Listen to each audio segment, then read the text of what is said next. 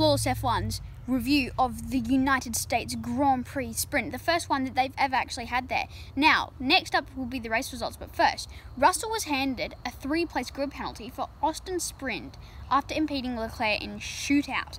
Now, we'll cover that in our weekend so far video. Now, the sprint shootout results was Verstappen, Leclerc, Hamilton, Norris, Piastri, Sainz, Perez, Russell, Albon, Gasly, Ricciardo, Alonso, Ocon, Stroll, Zhou Guanyu, Hülkenberg, Magnussen, Bottas, Tsunoda, and Logan Sargent. Now,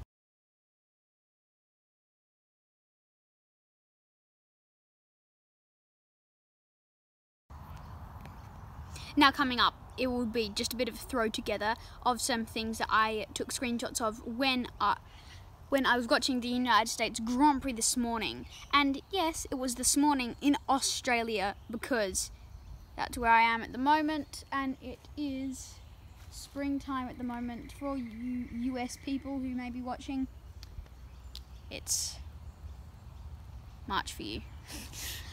So next is just going to be some things I took screenshots of. Now, just a quick thing. Stroll actually ended up having to retire on lap 17 out of 19 because he had some brake failure. He had to box and then the team just retired him. So that was really disappointing for Stroll.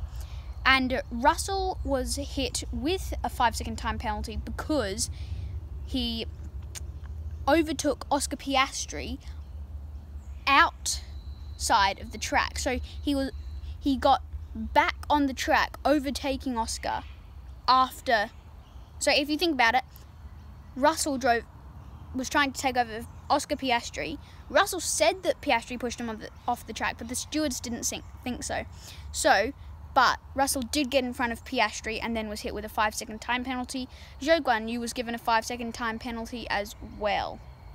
Now, Oscar Piastri, he had a bit of a race break, and that was due to early on in the race, he had overheated his medium tyres because he was pushing too hard. So he had to cool them down, his race engineer said, and that was really unfortunate. Same for Lando, but not as bad.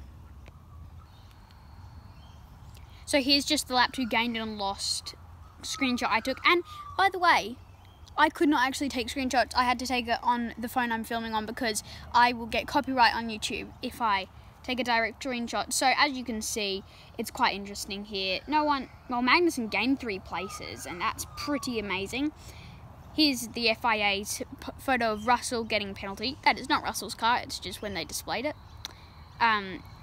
So that was really unfortunate for Piastri, but Russell still finished in the points. He finished 8th, which means in a sprint, instead of the top 10 getting points, the top 8 gets points. So Russell got 1 World Championship point. Here is the turn 1 incident involving Albon and Piastri. And yeah, no further action. Piastri got a black and white flag as well from leaving the track too much. So he got an exceeded track limits warning. And that was happening to lots of cars. Now, here's the incident involving cars Magnussen and Zhou under investigation. So Zhou forced Magnussen off the track, which is why he got that 5-second time penalty.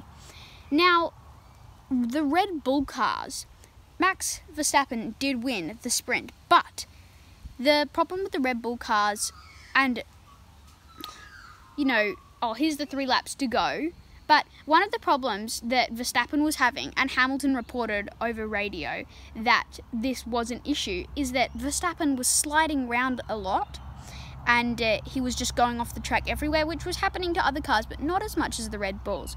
Now, here is the helmet that Max Verstappen is wearing in this clip is actually his special World Drivers' Championship winning helmet that he has designed. And back to the car sliding around, Christian Horner said that it's just a gust of wind probably that was blowing them, and here is the last lap, and this was the final finishing order. So it was Verstappen, Hamilton, Leclerc, Norris, Perez, Sainz, Russell, Gasly, Albon, Piastri, Ocon, Ricciardo, Alonso, Tsunoda, Hülkenberg, Zhou, Bottas, Magnussen, Sargent, and Stroll, who was out. But back to that whole slipping and sliding thing. So, here's the Zhou penalty. That is not Zhou's car, obviously. That is a Red Bull. Zhou drives Alfa Romeo. Now, back to the Red Bull thing.